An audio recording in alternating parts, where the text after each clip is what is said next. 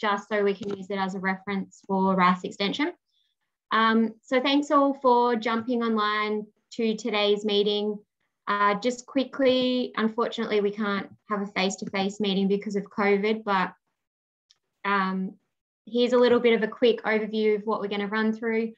Brian's going to present about a little bit of information about last season, the VO71 and some nitrogen management. Malcolm's going to give a weeds update and also a chemical sequence and just what we can use because there's reports of shortages coming up. Corteva is going to join us. They're going to give us an update about Eubenic and Agixa. Dave Troldhal is going to chat about the resources that are available. Mark and Anna Jewell from Grower Services are going to chat about variety, seed, pricing. So if you've got any questions, that would be the time to ask questions of SunRice. And then Rice Extension, Troy and I have just got some brief information to share, a bit of a case study of VO71 and water use in the MIL footprint. So I will hand over to Brian to kick things off if you want to start sharing your screen. Thanks, Charleton.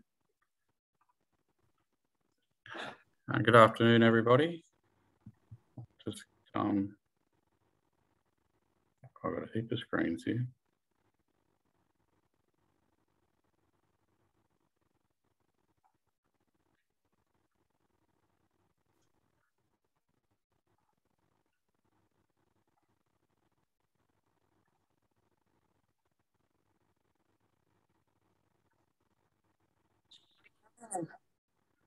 Can you see that? No, we can still see you, Brad. Sorry. I'll just shut a few screens down. Yep.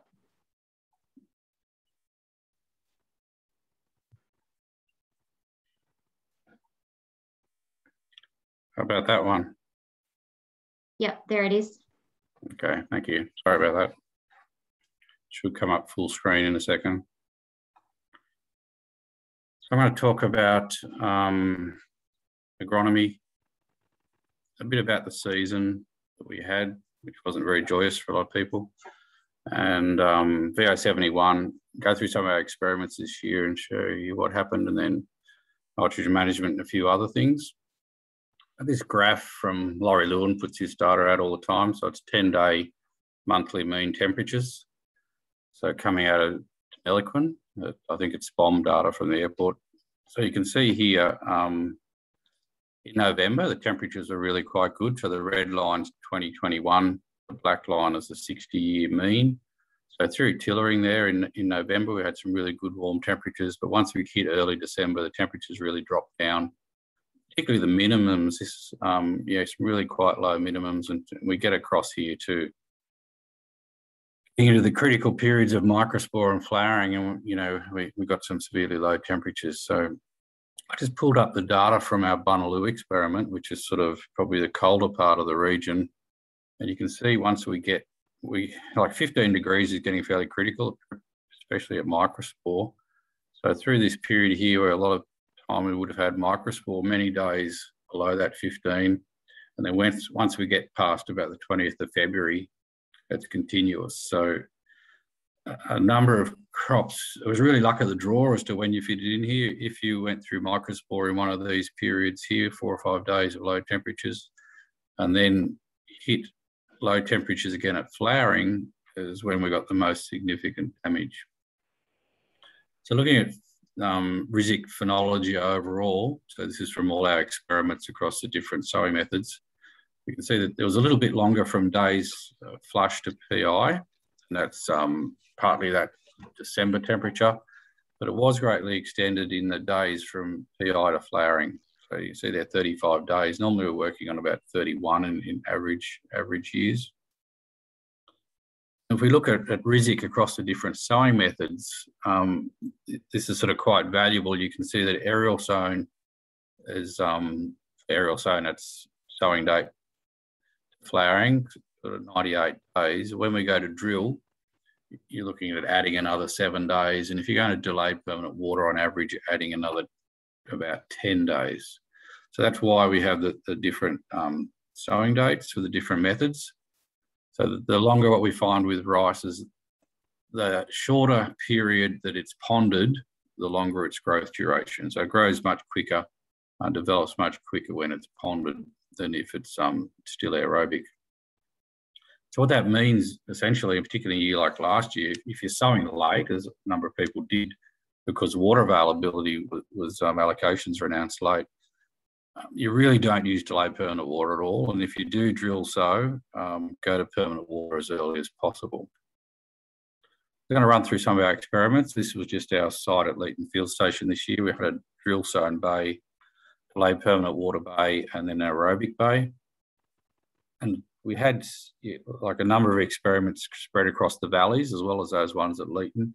You can see here we've got experiments at Mayrung, aerial sown, Bunaloo drill sown, and a rappel of drill and DPW with several varieties which cover the Murray Valley.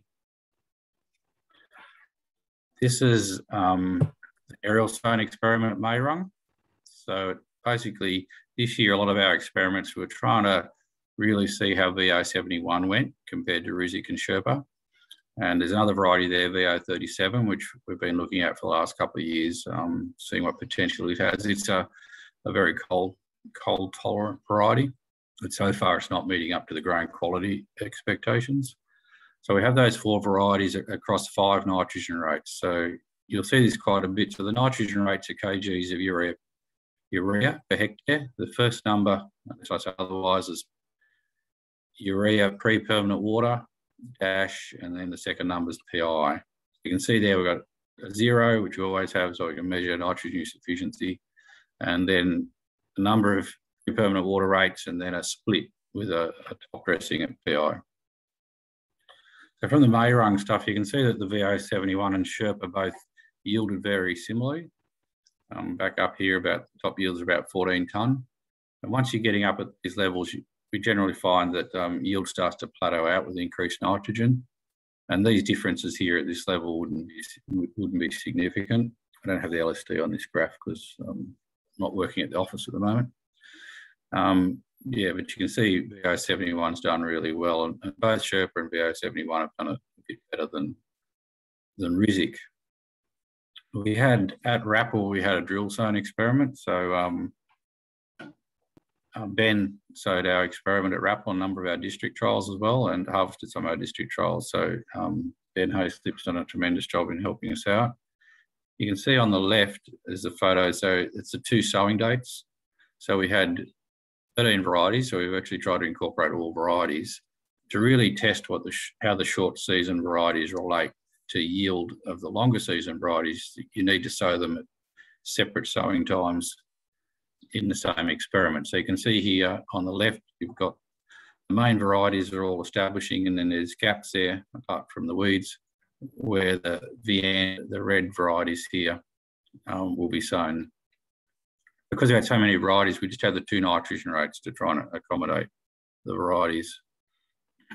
So in this experiment, you can see that even though VN was sown in optimal time, so the main varieties were all sown 21st of October, first flush, and these 3 varieties on the end here were sown first flush the 22nd of November, and permanent water happened on the 16th of December. So reasonably, you can say that all these first varieties were all laid permanent water, and these 3 varieties were later sown were drill. So achieving here yields of the end of 10 to 12 tonne, but they were far surpassed by the yields of Sherpa and VO71 back up here at 14 to 15 tonne. Then you can see the different varieties as we go through. Even Koshi, you can see he's yielding at the lower nitrogen rates, yielding up above 11 tonne, which it has the potential to do, but it tends to fall over at that level.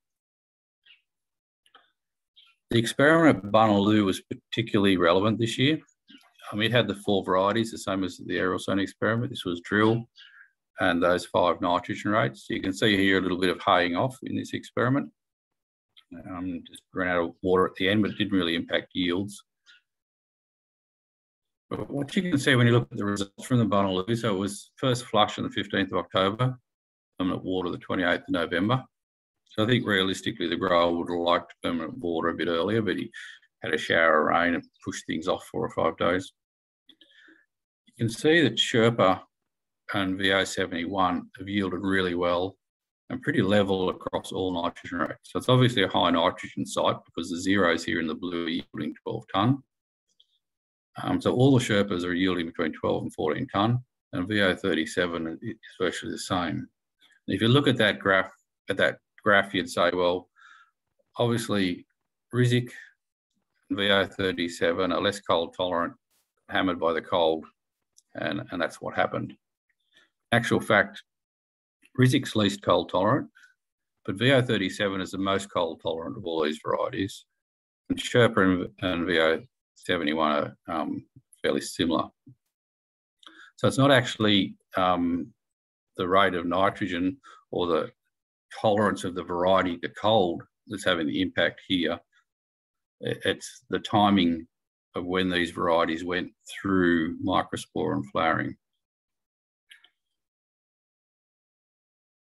So these are the flowering dates for the different varieties. So you can see the impact of adding nitrogen, which is back to development, slows the development as it normally happens. But you can see here there's a good week difference between when VO71 and Sherpa. There's a good week difference between when they went through flowering and obviously microspore and when 37 and Rizic went through. So I guess the bottom line here is that there's been a lot of discussion I've heard amongst growers this year about, their high nitrogen rates creating the problems with the cold sterility. But in fact, the biggest problem is not so much nitrogen. The biggest problem has been the timing of microspore and flowering and how they lined up with the cold events. Now, if we put all the data together from all the experiments from this season, so it's a mid-flowering date versus grain yield, you can see there's a sort of a plateau, and then it drops down. The ones on the left here are experiments up at Jewell in that really high yielding soil, and it's a general plateau here, and then it starts to drop off. And if we overlay the recommended mid-flowering window on that, you can see it's sort of pretty much in the plateau, but once you get to the edge of that window in this season, the yield really dropped off, which is sort of highlighting the importance of sowing in the window, particularly in the last season. So the main points from last season is that it happened last season, also the season before. Rizic, the cool temperatures really extended the growth duration of Rizic, which has pushed it into the colder window, particularly this season. And the later sowing crops were hit by cold at microspore, and in the worst situation, they actually got double whammy. They got cold at microspore and at flowering. So, creating really large reductions in grain yield. And it's really important to notice that the timing of the microspore and flowering was a lot more important than nitrogen rate on the sterility. So I guess learnings from the season were sowing the recommended window for the variety and sowing method. If you are sowing late and you're drill sowing, do not use delayed permanent water because it will further delay the crop, and go to permanent water as early as possible. And if you do get in that situation, if the grower gets in a situation where he is going to sow late, it really is worth considering just reducing that pre-permanent water nitrogen rate by a bit to help stop the delay of development and hopefully get a reasonable yield. It could be a yield reduction by doing that. It's probably worth that risk. But probably the big thing that's most important in the season going forward is you'll probably find a number of growers will say, well, I'm going to reduce my pre-permanent water nitrogen rate this year because I got hit with cold last year. And if they do that, in a lot of cases, they'll actually reduce their grain yield because you can't make up for it later on, which I'll discuss further. So it's probably a really important thing you need to discuss with the growers. For nitrogen management, so our team hand applying some nitrogen to the aerobic plot. As most of you would be aware, there is actually no soil nitrogen test for rice. And that makes it really difficult when you're trying to give recommendations of how much nitrogen to put on pre-permanent water. because the variability between different soil types, between fields, and even within fields, the variability of soil nitrogen levels. So the deep soil nitrogen test that's used for wheat and winter cereals, some of the non-rice crops, is a nitrate test. When you flood rice, it goes to permanent water, it becomes aerobic, but the nitrate is lost as a gas. So any nitrates in the soil is lost. So the rice crop relies on nitrogen. It's mineralised during the growing season. It's generally in the ammonium form. So if you plan to, if you haven't got a lot of experience with rice and you plan to use a soil nitrogen test, it's not going to be of any benefit to you. So I pulled together here the last 6 years of data for RISIC. So the amount of urea we applied pre-permanent water versus the grain yield. And I separated out, so the green are the plots just from this season. So you can see some low ones at the bottom here, and these are from that Bunnaloo experiment. So the high nitrogen rate gave lower yield, and even the lower nitrogen rate gave a really low yield, and the same here. But the general trend, when you've got this much data across many fields and many seasons, you can start to get good general trends. And what we find is that basically, most fields haven't got a history of legumes, which there probably are some in the Murray Valley, very few up here in the north, but there may be some fields in the Murray Valley that have legume history, which would have to reduce your pre-permanent water nitrogen rate.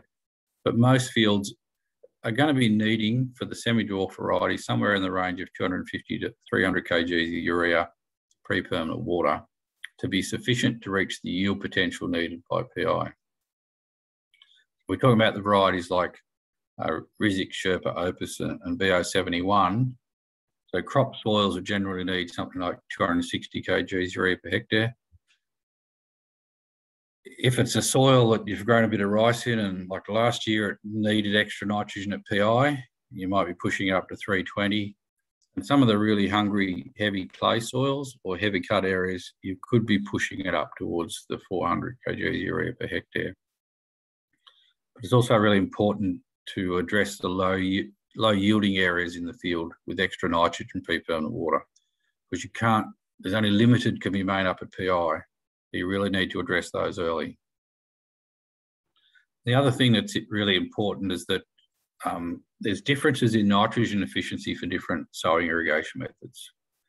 So if you're aerial sowing, the most efficient way to apply your fertilisers, drill it into the soil. It's like something like 7 to 10 centimetres deep prior to putting the water on and then sowing. And that's generally in the range of 40 to 60% nitrogen efficiency. The reason it's only at that level is because it's a long time before the plant actually grows, develops, grows, establishes roots before it can utilise that nitrogen.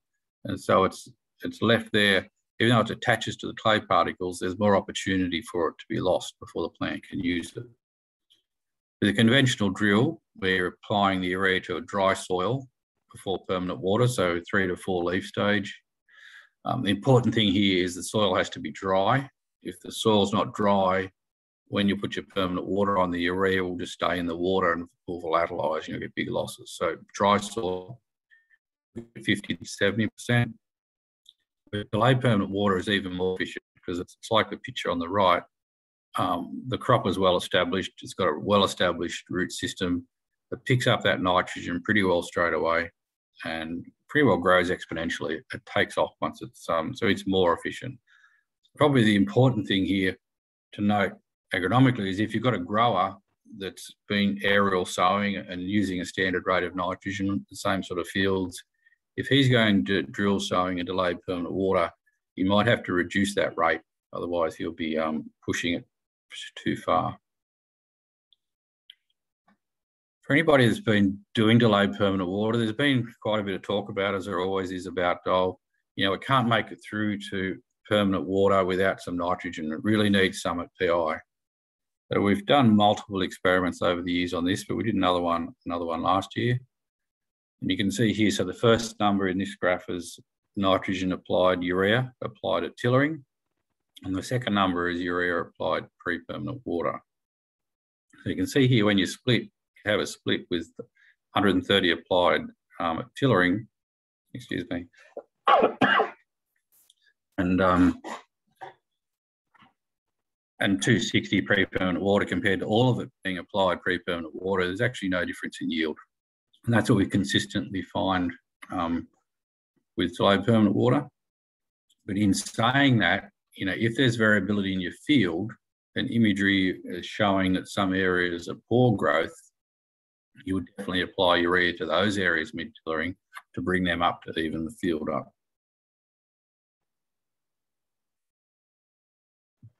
Brian, just quickly, can you just explain what the definition of delayed permanent water is? Okay, so delayed permanent water is drill sowing, but you're not putting the permanent water on at the normal 3 to 4 leaf stage. You're putting it on somewhere towards Christmas.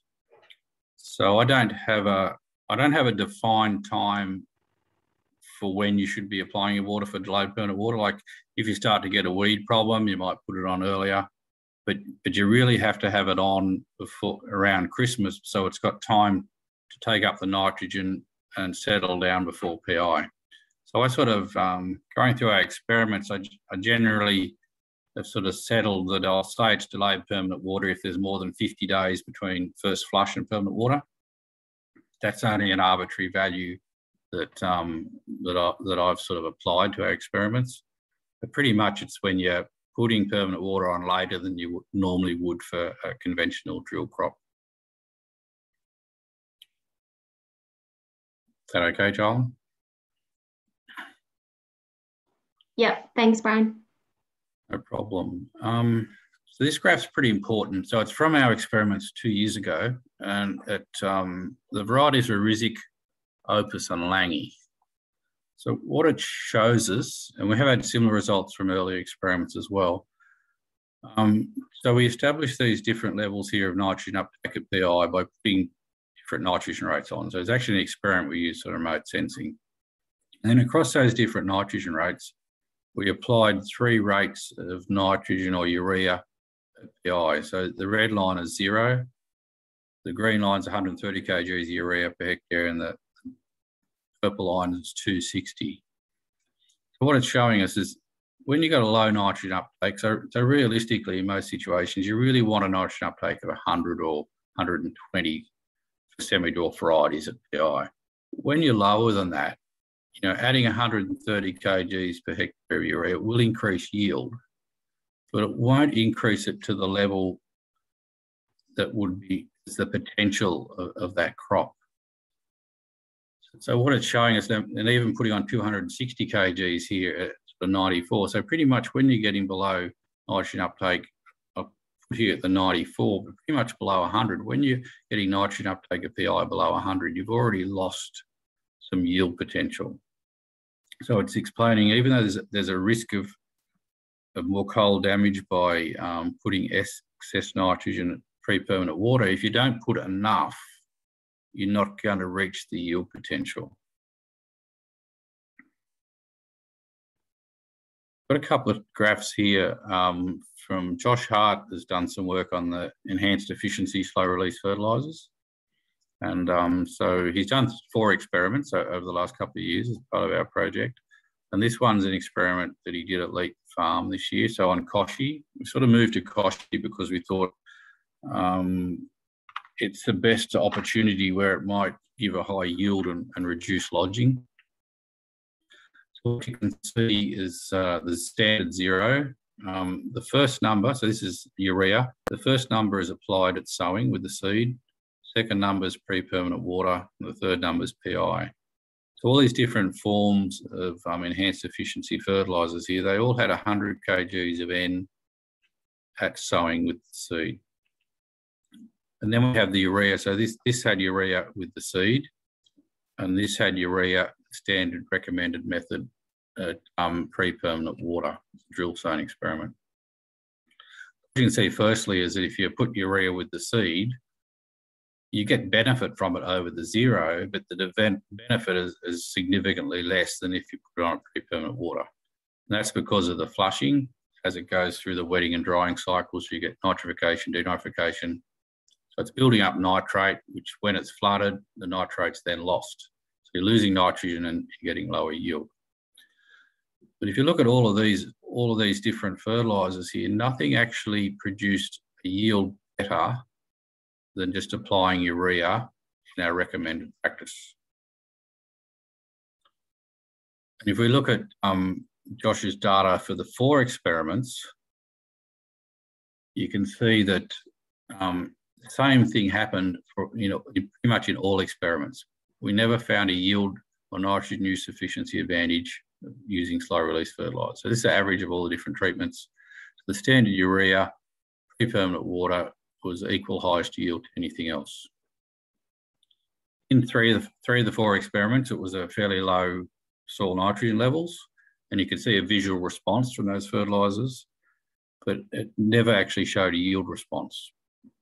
So Josh's conclusion from this work is that realistically, it's good economic and agronomic sense to just use standard urea at the recommended period. So for drill sowing, it's pre-permanent water. You get equal yield, and it's much cheaper than using some of these fertilisers. I guess the big question in the next month for most of you agronomists, the growers will be asking, what variety should I grow? Particularly as they give different prices. I'm not sure, like, I know up north, Mark will talk about it later, I know up north that there's a bonuses for Langy and Topaz, so they've got to weigh up whether that's worthwhile or not.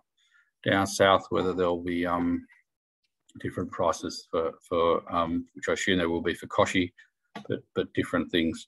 And the best way to, best information realistically is to get the rice variety guide, which compares all varieties.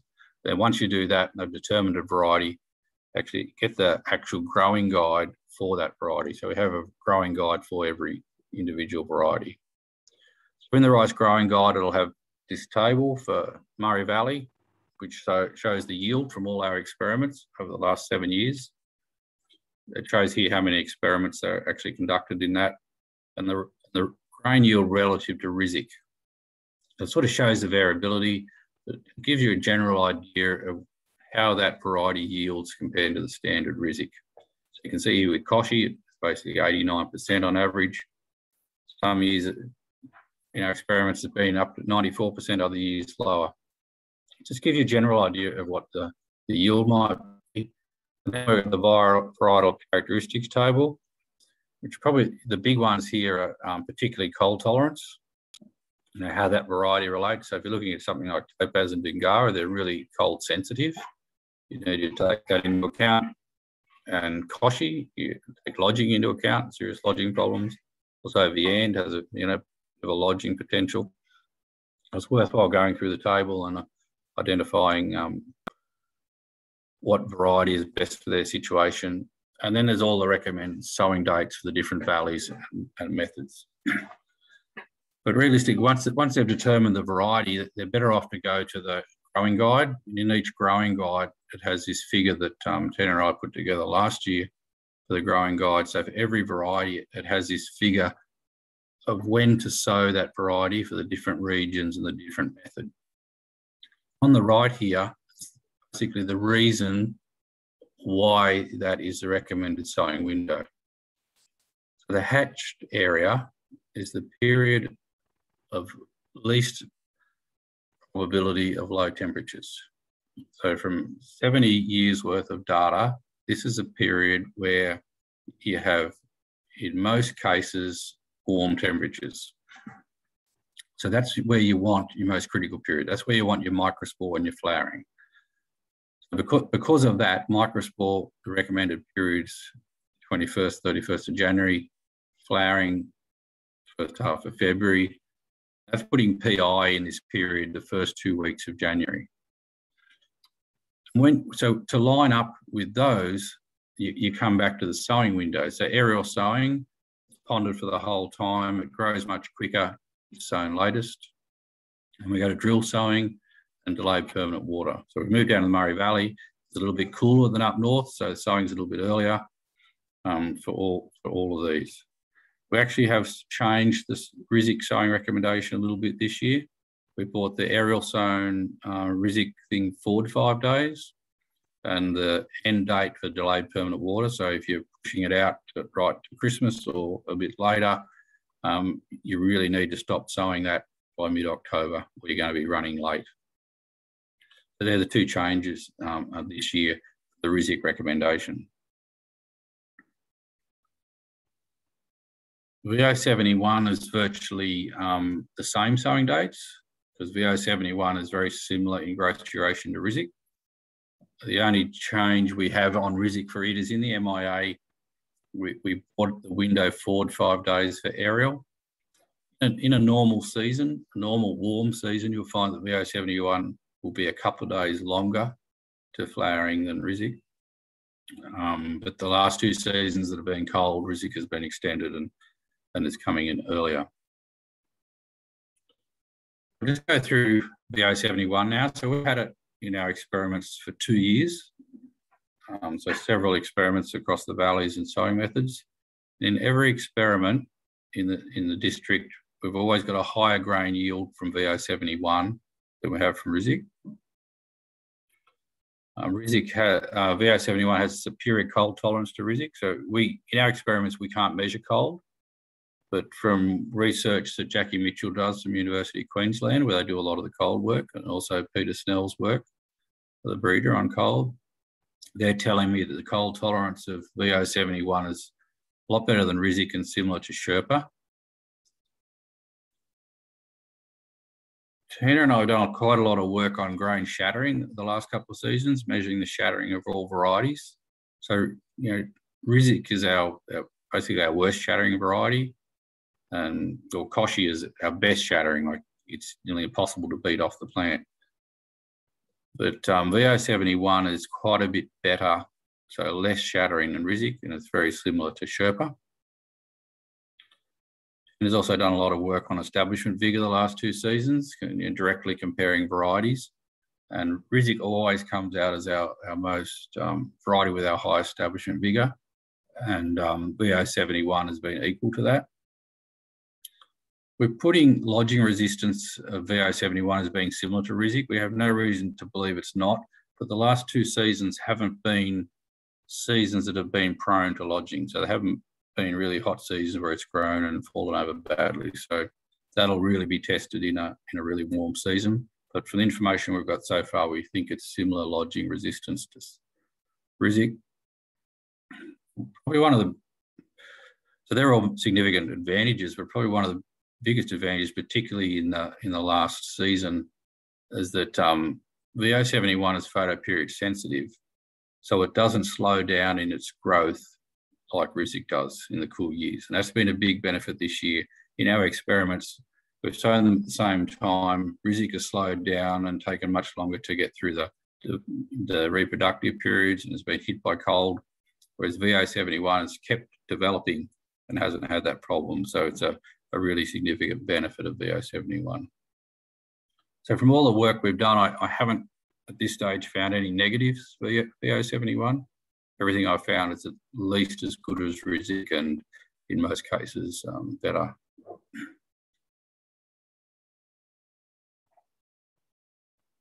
So these are the experiments in the district with direct comparison of RISIC and VO71. You can see up north, there's often not a really big advantage out of VO71, but it's always better than RISIC. Particularly down here in the Murray Valley, it's consistently, a couple of tonne better. And down at Bunaloo, where the, RISIC got extended out a week or more later and got hit really severely, looking at over 5 to 6 tonne better. So what about nitrogen management, 71? So this graph just shows the data from all of our experiments over the last 2 seasons. So the rate of pre-permanent water urea compared to the grain yield achieved. So this is a pretty standard graph we get for our semi-dwarf. So we get an increase in grain yield up until a nitrogen level where it plateaus. And then at some extent, it either starts to decline due to cold or serious lodging. So pretty much here, so what the target, because of the variability, we sort of tend to target at the beginning of the plateau as being an area where you should be fairly close to the amount of nitrogen you require pre-permanent water not be taking a big risk that you're pushing it out the top end too far. There's a bit of movement there if you do get it wrong. So you're looking at that 300 kgs urea per hectare as being like a general recommendation. Those who went to field day last year at Rappel, this was for the experiment that I was standing in front of at one stage, where we had VO71 by several nitrogen rates and different times. So these are just a couple of plots. 200 kgs urea pre-permanent water, nothing at PI, 300 pre-permanent water and 400 pre-permanent water. So you can just see the increased density there and the more leaf above the panicles and more delay here. But if you want to actually look at the yields, so this is the yields from that experiment. And so the first number is pre-permanent water urea, the second number is PI urea. You can see here is 200 of urea pre-permanent water. We had another 100 at PI, increases yield a little bit. Add another 200 and increases yield a little bit more. But not enough, not as much as what we got by applying 300 pre-permanent water. So even applying 300 here as a 200-100 split is yielding quite a bit less than that 300. So just sort of, it's another example of showing the same thing applies in VO71. If you don't get enough fertiliser, permanent water and build enough growth, you're not going to make maximum potential yield by applying it at PI.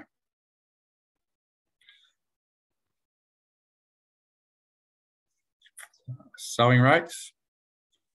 We've brought sowing rates down a little bit this year, mainly because, you know, we've kept them at quite a high level for a few seasons now, higher than what we really think they should be. And particularly drill sowers now are starting to really get better equipment, get really good seed placement, 2 to 3 centimetres depth, good layouts. And, you know, they're starting to work the system out. And you don't need 150 kgs of seed for these varieties. So VO71 is a slightly smaller seed than Rizik. It's in the same group. Topaz is a fair bit smaller seed, but it's a really poor establisher, so it's in that group. And if you put these rates on, you know, in normal situation, you'll be pushing up towards 200 plants a square metre. So if things aren't quite as good, you're still in this range of 100 to 200 plants.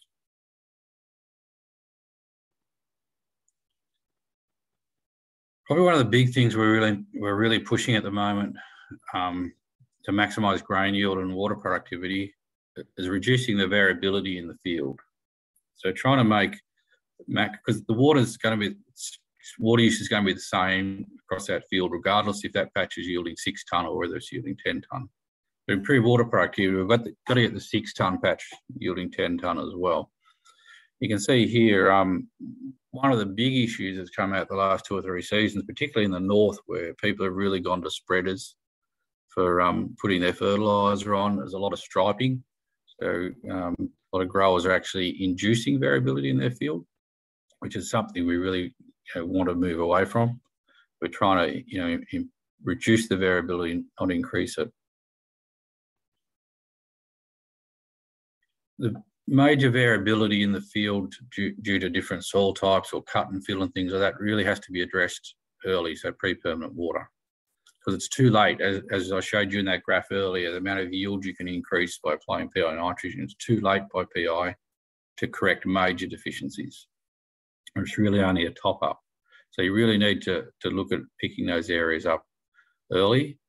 And if you haven't got it all pre-permanent water, then there is an opportunity to look at some mid-tillering options just to pick up those poor areas. I'm not recommending mid-tillering nitrogen top dressing as general field practice because it's not very efficient.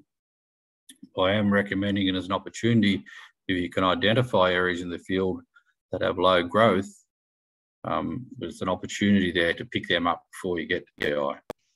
This is just an example of a field from 2 years ago. So NDVI imagery is quite good up until, the first week, 10th of December. Once you get past about the 15th of December, you'll find that NDVI imagery it'll saturate. The crop growth gets too big and it can't pick any differences up. So you really need to be using it in late November, early December. And then you can pick up differences. And if you go and ground truth the areas, work out if it's actually plant growth that's the difference, not poor establishment or weeds. And there's an opportunity to pick those poor areas up with some urea, preferably before about the 10th of December. So it's got time to pick that urea up and grow before you get to PI, when you can have another assessment of what's going on. If you've got low plant populations, there's no need or no point in applying extra nitrogen, because the plants already get a lot more nitrogen because there's a lot less plants. So the data has shown that the nitrogen percentage in low establishments is much higher than normal. So last season, it's Troy here. There is a question in the chat box from Greg Sefton. It was a couple of slides ago, so I'm not sure if you want to wait to the end to answer it or do it now. I can hit me now, Troy. I just can't see the chat box. Yeah, okay. It says, Brian, 400 kilos looks better, less spread of data on the graph, tighter spread of sample points. Can you comment on that, please? So that was from Greg Sefton. So there was a couple of slides back. There is a lot of fields that will need 400, and if you knew that field actually needed it, I wouldn't have a problem of putting that on. But the problem is, if you're putting 400 on, you run the risk in some fields that it might be excess, and you're pushing yourself into the higher risk of cold or severe lodging. So I think that's, I'm happy for people. We put 400 on at Leeton Farm on the self-mulching clay, and we've never had a problem with that. But, there'll be some fields that might be a problem. So I think that comes back to the grower and the agronomist knowing their fields and knowing that it can handle that amount. So I hope that answers your question. So remote sensing. So last year we collaborated with SunRice, and we paid, or SunRice paid for the majority. We paid for some imagery from Ceres imaging. So 10,000 hectares of rice was imaged over the PI period with NDRE. And then we sampled our experiments and built the algorithms, which then could calculate nitrogen uptake or predict nitrogen uptake from the NDRE and produce nitrogen top dressing maps. So this was done, the system was set up with James Brinkoff at UNE. He's a major collaborator in this remote sensing work. Also working with Rob Walsh at SunRice. The system was set up to do this, so we could bring the images in, apply the algorithm and get the maps. And it worked really quite well. But for some fields, the predictions were wrong. And that meant that the nitrogen top dressing rates were wrong. And when we looked back through this, we identified that the variability was in the imagery we're getting from Ceres. So the imagery, even in the same flight, different fields would have a different NDRE than what was actually there. And the time of the day had a difference and the flight had a difference. So this variability between the NDRE values, between the images, was creating a variability which we weren't happy to accept. We couldn't recommend it to growers at that variability. So we had quite a bit of discussion on different options of how to overcome this problem. And realistically, the only way to do that would be to get growers or agronomists to sample the paddocks. So identify specific sampling points, collect samples, send them in, process them, and then realign the paddock. We know that this is not a desirable option for growers or agronomists. And so we've decided not to go down that track, and we won't be using Ceres imagery in the coming season for this reason. So where are we going with remote sensing? So I know that AgriFutures have recently approved a couple of new projects for remote sensing, looking at a number of different things. And I think Mark Grote or Anna will talk a little bit about where that's going and in MapRice, and relates to our project as well. And there could be some opportunities for NDVI imagery to be delivered to growers directly from emails. And that's fine up until about mid-December. We're looking at an experimental satellite imagery that provides NDRE daily 3 megapixels. So the preliminary work James has done on this is showing it's really reliable and repeatable. But we're having trouble, as is the experimental satellite. We're still trying to build a relationship that we can buy imagery and test its predictionability and repeatability in the coming season. So really, for where we are at the PI stuff, it's still watch this space, and as we get access to the new imagery, we'll let you know where we're up to and what options are available. But I wouldn't, even this season, if it does happen, it won't be fully available to everybody. It would probably be a subset, which say growers to opt in if they're interested, and just as a testing thing to see its accuracy.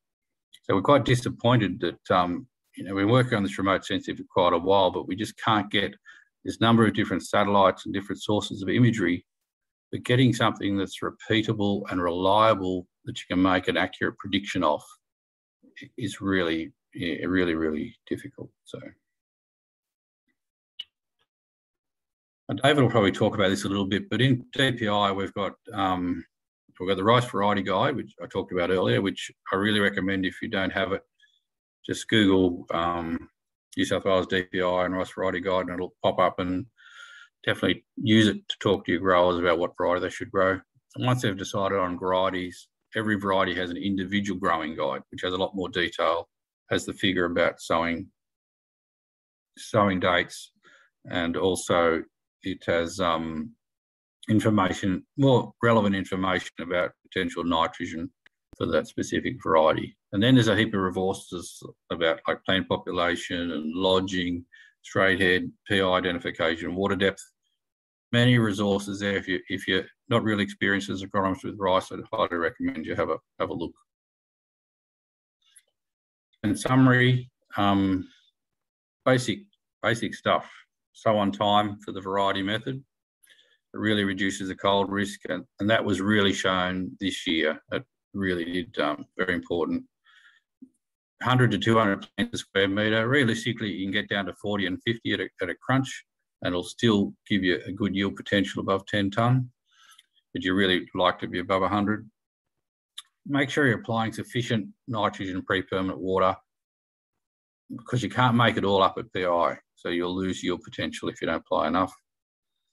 It's really important to maximise water productivity, which is really the battle we're in with rice growing at the moment. Competing, water is such an expensive resource. We've got to maximise water productivity, and a major way of doing that is making sure that every part of the field maximises grain yield, because it's going to use the same amount of water whether it yields 6 or 10 tonne.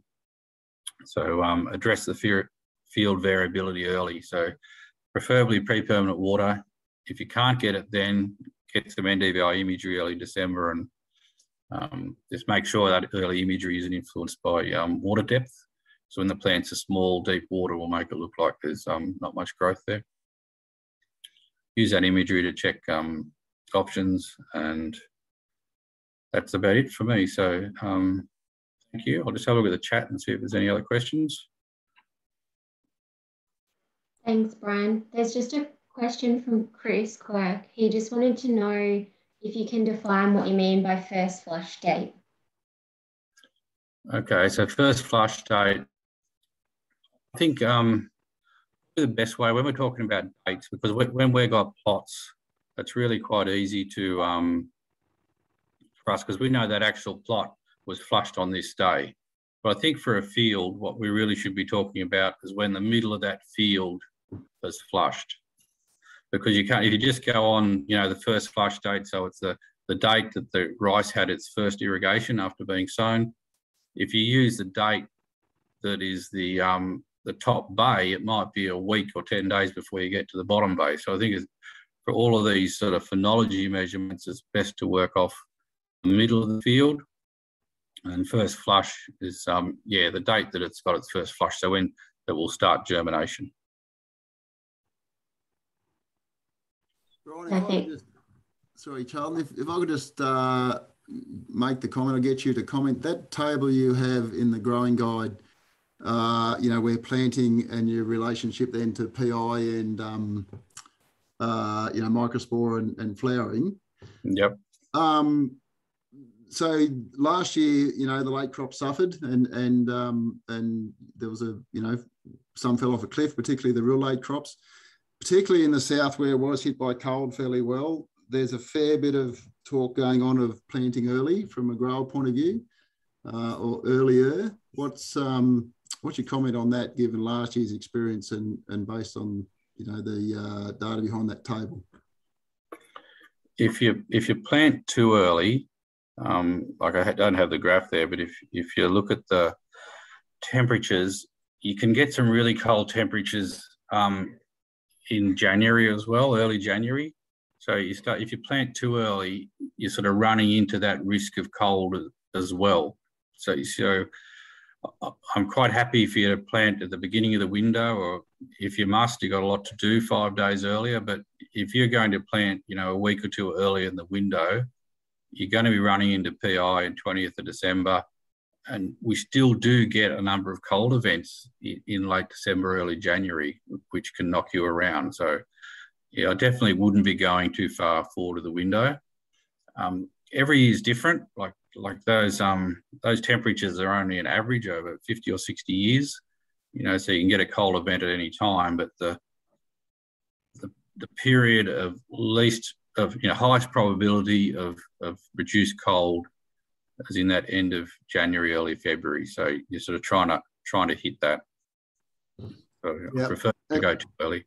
And just to add to that, invariably this year, the best yields were the PI dates in that first 2 weeks of January, regardless of the planting date. And certainly in the last, 5 years that I've been doing the benchmarking side, that's hit the mark every time. So, it's that PI date. I think it's it's the least risk. It's the biggest chance of getting a high yield is, in that period. And it's all about probability. Yep. Thanks, Mark. Right now. Thanks, Brian. Alrighty, Malcolm, I'll hand over to you so you can chat about weeds. Thanks, Charlie. Thank you, everybody, for your time and an opportunity to venture into your front rooms or offices, as the case may be. I guess we're one day closer to getting out of jail. What I want to talk to you today will be some broader aspects of rice weed control. We'll narrow down to some present day issues, and hopefully that will be useful to you. First point I'd make is there's nothing conceptual about herbicide resistance in rice. We have lost one very effective mode of action in the form of Londax, and that's a salutary lesson in how not to do things. So that is why we recommend multiple modes of action where possible, where achievable. We don't wish to see the same programs year on year. And of course, the younger weeds are more susceptible, so you're going to get a better result. And so you have less selection pressure for metabolic resistance by doing that. So that's the basis upon which we design some programs. A topical at the moment is what herbicides have preceded a rice crop. Many of you would have seen this experiment last summer. There's some plots there that have been treated with Secura back in winter and the effect on the subsequent rice crop. So I have talked about that in previous meetings. You can distill it down to a couple of group Ks and a couple of group Bs there. So Spinnaker and Intercept are the IMIs. Secura and Butazan are both group Ks, and there is a new successor to Secura, which is called Matino Complete, and it will also have the same amount of the same active ingredient as Secura. So it will also have a warning not to sow rice in the same year after the use of Secura or Matino. So beware of fields that have been treated with those products in this winter.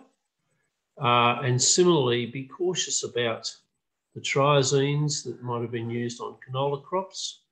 and low-grade glean, particularly on any alkaline soils, because their breakdown will be inhibited under alkaline conditions. So those are spelt out in the Rice Crop Protection Guide to the best of our limited knowledge on them, but those trends have been consistent now across 2 seasons. There are things that you can and ought to be doing now with your clients to focus in on impacts when setting up fields. So for water-seeded crops, the speed at which you fill up will determine the synchrony between the weed development and the rice. So we don't want to let that string out, blow out. Similarly, we want water to stay where it's put. So having integrity in your banks is important.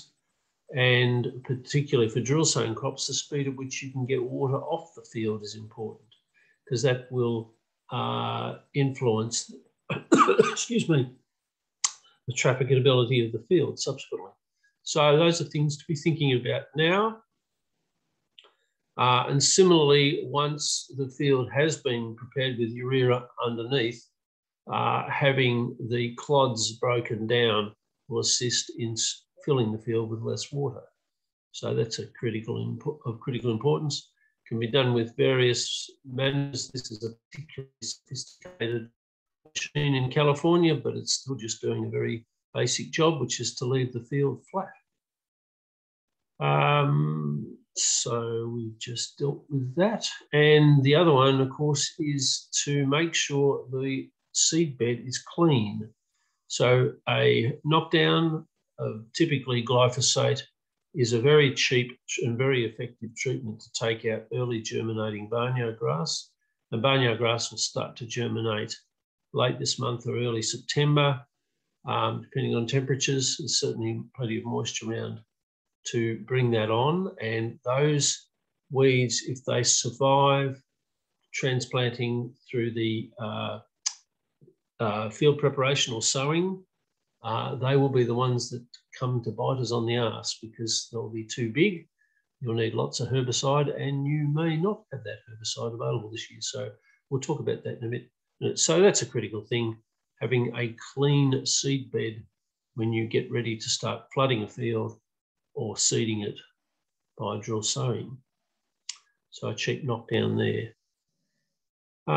Let's put some figures on things. If you want the synchrony of development in the block, you really don't want fields that take 10 and 13 days to fill up. You'll end up with advanced weeds in the first field bays and very young rice in the last field bays. So it doesn't, small weeds. So it makes sense to do that as quickly as possible. And if it starts stretching out, you may want to look at splitting the sowings. And bloodworms are particularly voracious in the first few days after sowing, when the radicle comes out of the seed. One little nibble and the seed is stuffed. So having bloodworm treatments there on time and typically applied with a herbicide as a free run is important to get a good plant stand. I happen to believe that dry broadcast seeding of rice is world's worst practice in rice production. You may differ, but certainly pre-germinated rice, when the chips are down and the soil type is difficult, pre-germination assists you a lot to get a plant stand. And the earliest grass weeds are the most competitive and they're the most costly to get rid of.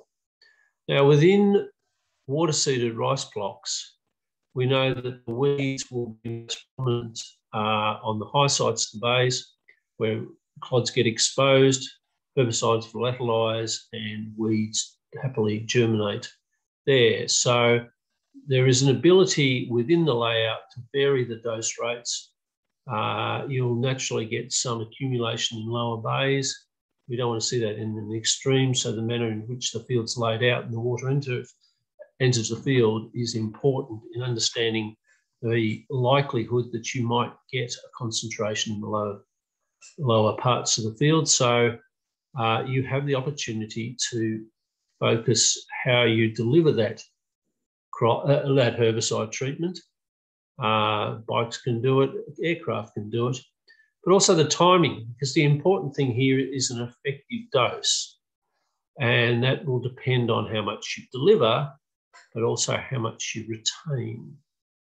And if you think about the percolation of water below the target zone for the herbicides, so deep percolation, that's rapid initially and then shortly slows down. So it makes sense to deliver once all the water's on the field and it's settled.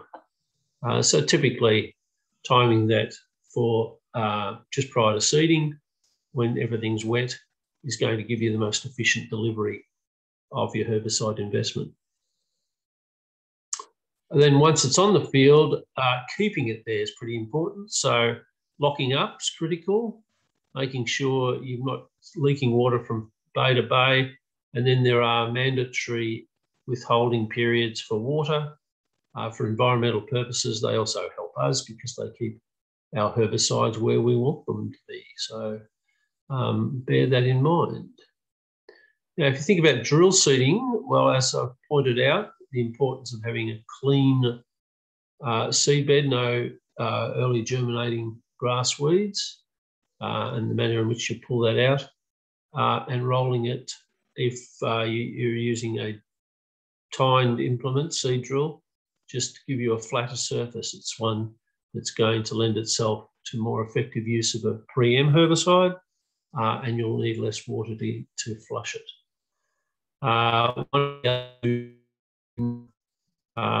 Drill seeding is if you get remaining stubble from a cool burn or a wet burn or remaining ash, all can both can tie up herbicides, and so that's really an undesirable situation.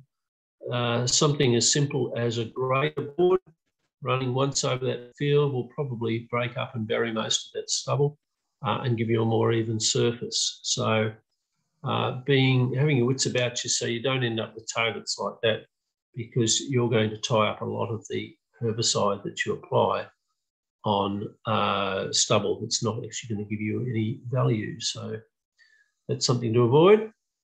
And then I pointed out earlier, prior winter crop herbicide history, there are pitfalls there. We've spelt those out, so think about them. And then, of course, getting an even crop stand and with synchrony by flushing it quickly gives you this sort of result. That's a desirable result. And then much easier to time herbicides accordingly. In drill-seeded rice, the most consistent and effective weed control we've seen over many years now is the so-called three-way mix. So one knockdown and two residual herbicides. They're overlaying alternate modes of action on barnyard grass, and together they give you a broader weed spectrum of effective weed control than either of them alone. So they really are a valuable treatment. Get them on prior to the crop emergence.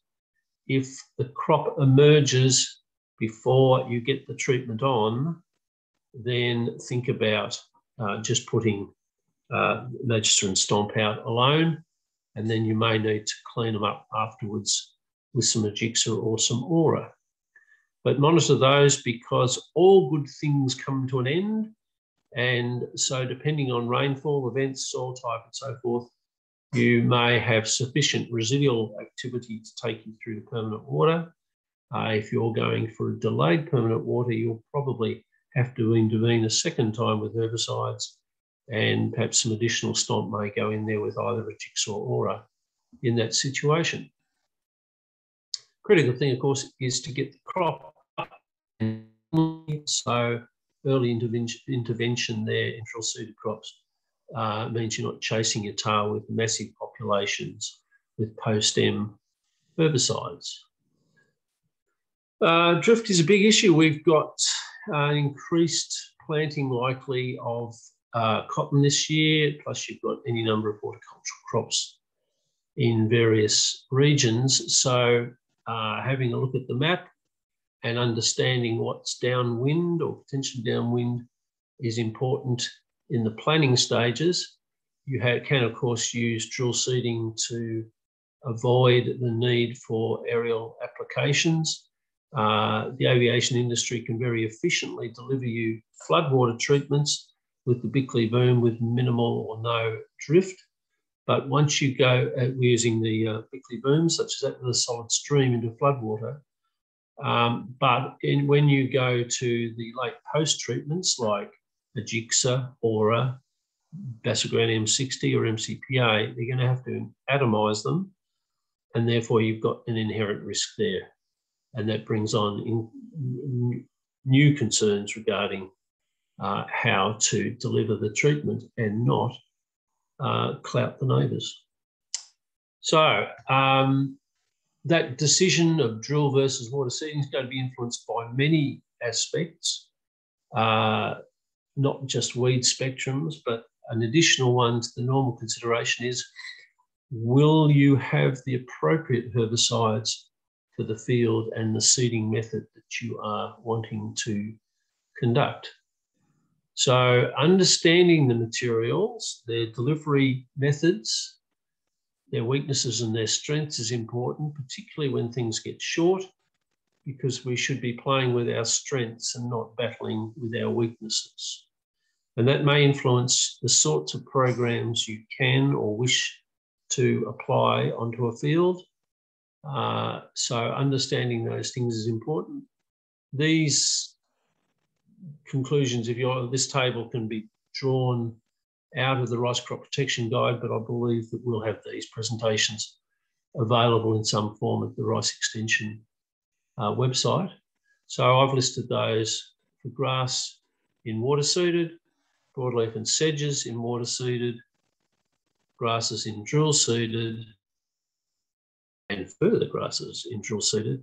So that information is available to you to understand what your options are, particularly if the warehouse is empty. So it looks like a terrific prospect for a large rice crop this year. Transport is disrupted worldwide, so you cannot assume that the materials you want will be available. So I think now's the time to be talking that through with your suppliers and understanding your clients' needs, and then start to prioritise, if things are short, where you will use the available supplies, because there are means by which you can stretch your suppliers. You may need to change the sowing technique and work with their strengths. So for instance, as I pointed out, having a clean seed bed means that you can be a little more relaxed at sowing if you've got good water coverage on your fields. The Ordram label allows you to use a much slower rate at sowing in those circumstances. You can use split satin in those circumstances. You wouldn't want to use a split satin if you've got lots of barnyard grass that has survived the pre-sowing cultivations, because satin is not a particularly good post-emergence grass killer. It's very good as a preem. Both of them are important because they are useful in suppressing, or in the case of satin, controlling dirty dora right from the word go. Magister, of course, is a spectacular barnyard grass killer, but it offers no dirty dora control. So it's horses for courses. And by carefully picking the product to suit a particular occasion, you can make your supplies go further. In the case of Taipan, we've been using that for 20 years now to take out the aquatic weeds. We know that with that class of chemistry, if you drop your rate, it very quickly falls away in efficacy. And so even at label rate, we see dirty dora and sometimes starfruit breaking through that treatment. There's things you can do with Taipan: get it on time, time it when the percolation has been reduced, and you're likely to get a better result with it. Fortunately, we can now use with confidence eubenic at a later timing to cover those same weeds. And the mixtures of eubenic and satin, which I think will be talked about shortly, will address that particular issue, that if taupan is short, we don't need to be too concerned because we do have viable alternatives to taupan now. So as you go to the latter timings with the post-emergence broadleaf and sedge control, Basagran M60 and MCPA are effective. You've got to atomise them and you've got to get the water down and expose the weeds with both those. And also MCPA sodium tends to be more damaging to young rice. So they are not without their challenges, and they may not be your first choice in programs, but depending on product availability, you have options. Why have we stopped? Here we go. Sorry, I'm jumping about. So for many of you, you would have come to Coonamoo last January and had a look at a particular trial there comparing water seed herbicides. And one of the requirements in choosing those treatments was we were looking for treatments that don't involve atomisation. So they can be delivered into floodwater, typically early, and across a range of species. So if you average the weed control ratings across 5 species there, some interesting comparisons. So you'll see Ordram Londax, which had lots of resistant weeds, wasn't performing very well. There was some survivors in Ordram Taipan. I'll get onto those in a minute. But interestingly, the treatments that used Ubinic at the 3-leaf stage were spectacularly effective when in those combinations there. Now, we'll drill down a bit further than that, where we look at cumulative results. So it's the same result I've just presented, but instead of an average figure, I've given you a cumulative figure for each of the species. So from left to right, Echinocloa cruscale or barnyard grass, Cypress deformis or dirty dora, Damasonium minus or starfruit, Sagittaria calcinina, which is arrowhead, and Amania multiflora, which is jerry. So you've got the same 5 weeds. You can start to see that on Ordram Londax, for instance, the dirty dora control was lousy. Starfruit was very good. Arrowhead was hopeless. If you go to the Ordram Taipan treatment, it was pretty good on most, but the Amania or jerry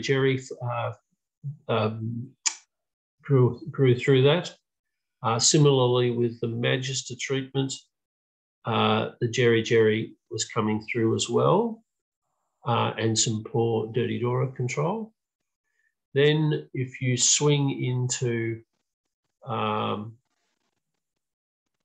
the dirty dora control was poorer with a Magister Taipan than an Ordram Taipan. If you work across there to the middle, Ordram followed by Ubinic was excellent, and where you added Ubinic to that treatment, which is the 5th treatment across, you can see that it was just a little bit better, as was the Magister followed by Ubinic Satin, or indeed on the right, a split Satin followed with Ubinic at the second timing. So that's rather heartening that those programs that we were looking at are working very well as an alternative to Ordram Taipan. I couldn't harvest that experiment because of the field was too wet to pull the levees down. However, I did a visual rating of their potential yield, and you can see that the Ubinic treatments are up there with the Taipan treatment. Somewhat poorer with the Magister Taipan because you don't get the suppression of dirty dora in that mix that you do with the Ordram Taipan mix. So that's all good news. We pointed out that the late post-treatment, so that's Aura, Agricia, Basagran M60 and NCPA are all going to present you with a drift hazard, so you've got to think that one through. And when you lower the water, you'll get the risk of late barnyard grass germinations. Agixa will control that, plus the broadleaf Lepidoptera would escape from straight Agixa. And that's why we look to materials like satin earlier or Audran to suppress or control outright the dirty Dora. Aura is a grass-only material, but it's got a lower drift hazard than Agixa. So ultimately, you're trying to get that crop through. Once that's occurring, that'll suppress grass weeds. And in the case of drill-sown crops, as you've just seen there, the three-way mix really is essentially, it just performs consistently and spectacularly well for the reasons I've just described. If you can't get on the field because of poor drainage and or rain after flushing, I still recommend you go in there with the Magistrate Stomp. It may not have the clout on any early barnyard grass, and there is an opportunity there. You could mix Agixa with that treatment, but more likely that you would want to delay the Agixa until 3-leaf stage of rice. So really the Magister Stomp being preempt wants to go on as early as possible. That's why we recommend it goes on after the first flush, but before the crop emerges, because then you can use Gramoxone very cheaply and very effectively to take out the early weeds. We know that we can also use STAM there, but STAM is terribly expensive for that purpose. And of course, you don't necessarily want to keep going to a late permanent water or delayed permanent water. Brian's discussed that with you in relation to the phenology of the crop. And so late DPI, late sown crops should not be treated with a DPW. But if you go to an early permanent water, you may save herbicides because you may not necessarily need a second treatment of the field on a drill sown crop. And there's an example of a very accurately applied stuff up where the boom width was less than the swath width on the guidance system, and that shows the value of a three-way mix in taking out that early barnyard grass competition. In this case, in a border check rice crop, which probably wouldn't have done terribly well last year in cold weather, but nevertheless, it did in that particular season. So that's really what I had to cover in relation to the thinking about how we manage fields, how we choose seeding methods, or why we choose seeding methods, the possibilities that we may have to change tack because of herbicide shortages, and the fact that we have good opportunities to do that. So I'd be happy to field any questions.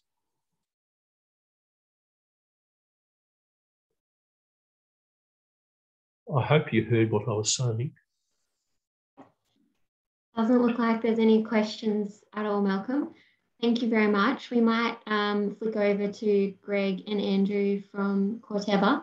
They're going to give a little bit of a quick update. So I'm sharing, that's good. Yep. Right.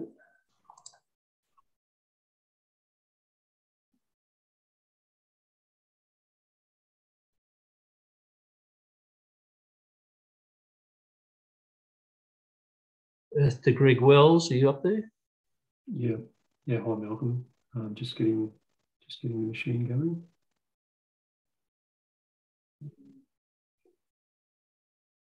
You're still in lockdown up there, Greg? No, we aren't in lockdown, which is a good thing.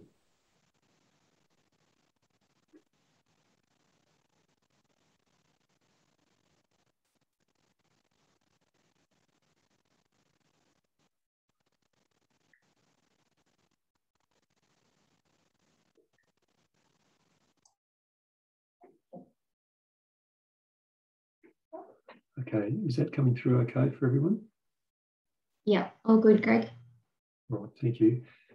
Charleton, just a quick process check. We're just a little bit late now. Did do I still have about 20, or do you want me to compress it to maybe say 15 or something like that if I can?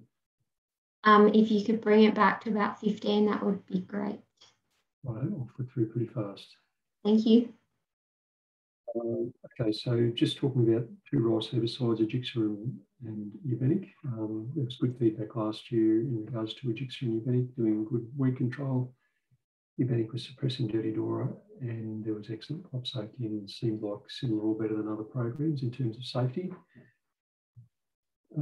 Specifically to Agricia, there was need or results seen where crops needed to be at least 3 leaf to be treated safely, and that's what's supported on the label. We also had a small number of off-target injury cases that were investigated, and some were regarding crops and some were regarding trees, and I'll talk more about that very shortly. So best results with Agricia were achieved where the programs were used, as Malcolm's just said. We've seen it over and over year after year, where people ideally follow the 3-way program, the 3-way foundation in seeded rice. With Agricia, there's outstanding weed control. Targeting small weeds is critical. Agricia won't work on large weeds. Management is required, and we typically say 1 litre per hectare of any of the 3 crop oils. There's not much advantage to 2 litres per hectare, except perhaps when you're applying by air. Agricia is very rain fast, so starting with water again, pretty much as soon as the field's treated is an ideal scenario, although I know that we do have 2 hours on the label, but that's probably a bit conservative. This is some data from the last 2 years, from 2019 and 20, and it's a summary of 6 trials. And what it's showing is the rice safety of various sequences. So injuries up the left, up the y-axis, and how these work is just plots of the data that we have, and at the top, right across the top for each plot is the number of data points, and then down the bottom is the average. So going left to right, and I should highlight these. Probably I'll start with the blue. That's the one that we favour the most. We most support. That's the 3-way foundation, Agricia Stomp, followed by Agricia in the blue bar, the dark blue bar. Very safe in the last 2 years to rice under the conditions of the trials. And then there's 3 other green ones, which we wanted to highlight. And what they're showing is that, looking from the left to right, Magister plus Gramoxone planting followed by Agricia is safe to rice. And then the second green arrow is Magister Gramoxone followed by Stomp plus Agricia, just showing that Stomp and Agricia is safe to rice post-emergence, early post-emergence at 3 leaf. And then over on the right-hand side, if people can't get the Gramoxone on due to rain or some other complication, then Magister Stomp followed by Agricia also is very safe to the rice, as is Agricia over on the right.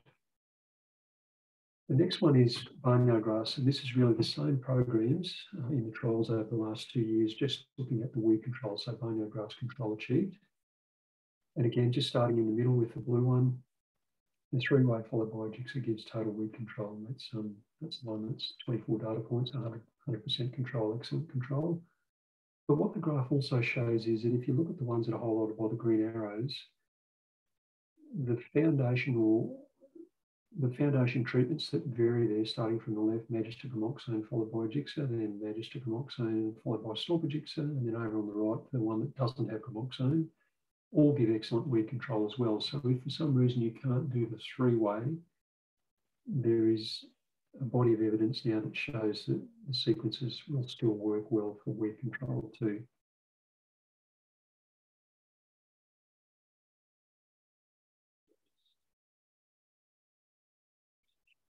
So the next section is about buffer zones and drift. And the first thing about Agricia is that the label has these buffer zones listed on the label. And the first part of it is that the boom spraying and the low boom height, the buffer zones are quite short, 50 to 150 odd metres. For aerial application at the bottom, the buffer zones are 300 to 600 metres, as you can see there. That's the first point. So in terms of last summer, what happened, we saw some impact on lucerne that was sprayed directly through from a neighbouring rice paddock. What was seen there was leaf crinkling cupping yellowing, brown out and some leaf loss. Recovery is ongoing, but generally occurred in about 1.5 to 2 months after the treatment, and where warm conditions and good soil moisture were apparent. The key point, I guess, out of this is that there weren't issues for neighbouring crops like lucerne where the buffer zones were observed. Downwind sensitive trees was something that we had not tested widely before we registered Agixa. And what we've seen in the last summer is some instances of pepper trees or peppercorn trees, some folk call them. Cougar or native willow was reported to us, Acacia salicina, boree or myall, Acacia pendula, all having some impact or some effect from drift of Agixa. And again, the injury was roughly similar, some leaf cupping, twisting, necrosis, stunting, and maybe reduced growth extension in some of the trial work that we saw on some of these species. For the native willow or cougar and myall or boree, the only issues reported were where the drift occurred within the buffer zones, in other words, inside 300 or 600 metres, and the recovery is ongoing, and we're continuing to watch those and liaise with folks. Pepper trees are a different kettle of fish, and I guess the first thing, and most folk on wine will know this anyway from history, but pepper trees can react to all sorts of stresses, and so there have been environmental stresses or other products that have been drifted onto them that have caused leaf drop or other symptomology. Generally, they recover with time or and moisture. The thing that we've found, though, is that Rinskor active appears to be highly active at eliciting a response in pepper trees, and very low doses cause injury to the pepper trees. The ones that we observed last year that were impacted are recovering at this point in time. These are just some pictures to give folk on the phone an idea of what sorts of symptomology you would see. So this is 28 days after Malcolm sprayed a trial for us, looking specifically at pepper trees, soybeans, myall and cougar, and also she oaks, I should say. And we've just picked out the pictures here for young pepper tree seedlings. And this just shows from left to right on the left-hand picture. Pot 1 is untreated, pot 5, 6, 7 eugenic, as in Rinskor active at very low rates. And then there's barnstorm on the right. And then on the right-hand picture, these are pictures of untreated on the left pot versus Agixa at 16.8 and 4 mils per hectare. And those rates were chosen due to results in previous work and also knowing what they represented in terms of the deposition curve that's used for the drift, downwind buffer zones that are on the label. So what do we think the key findings are from trees? Well, first of all, and common sense, observe the downwind buffer zones for sensitive species. Try to avoid spraying when pepper trees are downwind, and communication is really critical. So talk to the grower and talk to any other neighbours perhaps about it. And the other comments we'd make is that trees on the paddock boundaries are most likely to be affected as they get more drifted onto them generally, and that they do recover with time. Moving on quickly, the Agixa best use recommendations, these are all on the label, so the label is in place. The two things I would highlight is the fourth bottom point, try to apply when the wind is blowing away from these sensitive areas or species. And then the bottom point, we would add to what's on the label somewhat and put soybean, plum and peppercorns as very sensitive to drift of Agixa, so beware of those in particular. Okay, jumping across to eugenic herbicide. The first thing to say is that eugenic is very good on the broadleaf aquatics. This is old data, but just re-showing it again, and it's actually strong suppression on Dirty Dora too when the weeds are up to about 2 leaf in size. So the numbers on the right show the average across the number of trials in brackets. So in the case of Dirty Dora, 90% odd, over 9 trials. Water plantain, starfruit, arrowhead and jerry, varying numbers of trials, but still very strong control at the rate of 150 mils per hectare. So now jumping into some work from the last couple of years. Over the last 2 years, we've tried different sequences of eugenic with other treatments, as Malcolm alluded to earlier. These aren't yet on the label, so this is it for information for you all on the phone at this point. But what we have tried so far is things like satin dry soil, or dream at pleating, or dream type in at pleating, or satin, split satin with eubenic, where eubenic has been applied in these sequences at the 3-leaf stage. So this is the rice safety information from the couple of trials last year. So it's an average of 2 trials. On the left in the brown is satin dry soil. No injury to the rice in either trial. And then when eubenic is followed at 3-leaf stage, there's a little bit of injury, but still readily acceptable. Or dream at planting, no injury in the dark blue, followed by eubenic at 3-leaf, a little bit of injury, but readily acceptable. The light blue bars were a surprise to us, and the only thing that we can think of was that the type N sebel that Malcolm used was perhaps a little bit old and perhaps may have contributed to the injury, but we have not seen that before, and that's not consistent with results in previous years. The dark green boxes on the right-hand side are the split satin scenarios. So the first one that's no injury is just split satin. Then the second one is where eubenic's added with oil, plus 2.5 litres of satin at the 3-leaf rice stage. So there's a bit of injury there, but still acceptable, about 15. And then a little bit more, surprisingly, where oil is removed from that satin plus eubenic mix at 3-leaf stage. The comment of that for us is really just observe the safety statements and warnings that are on the satin label.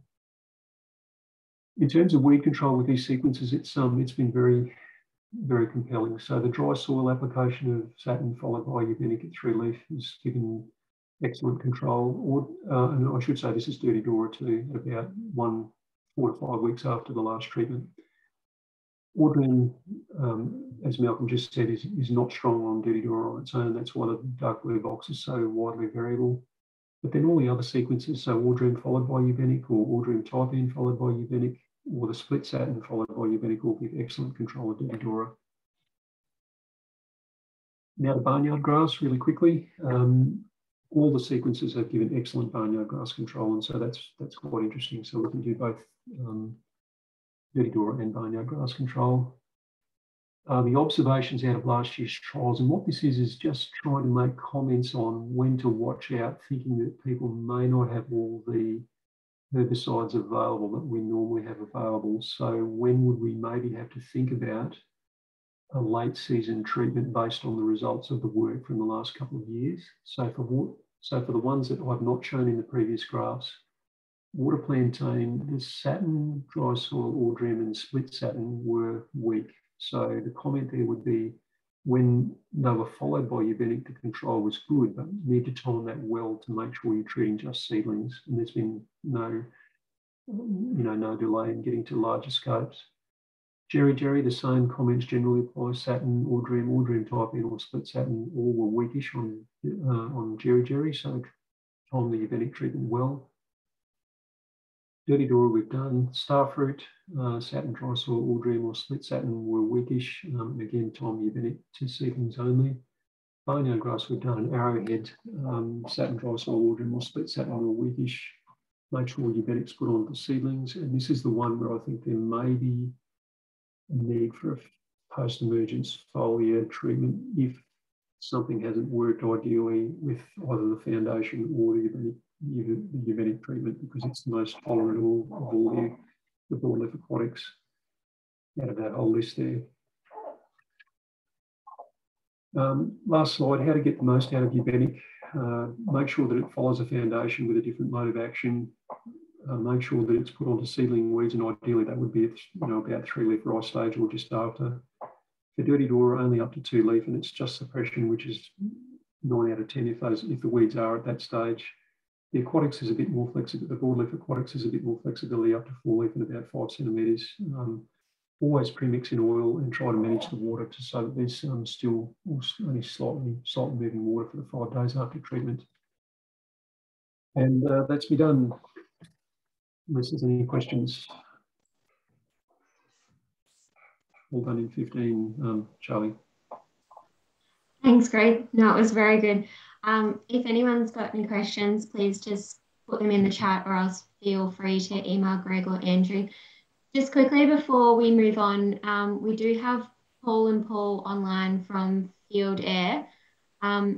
Do either of you guys want to make a comment, I guess, around this season upcoming chemical application from the plane?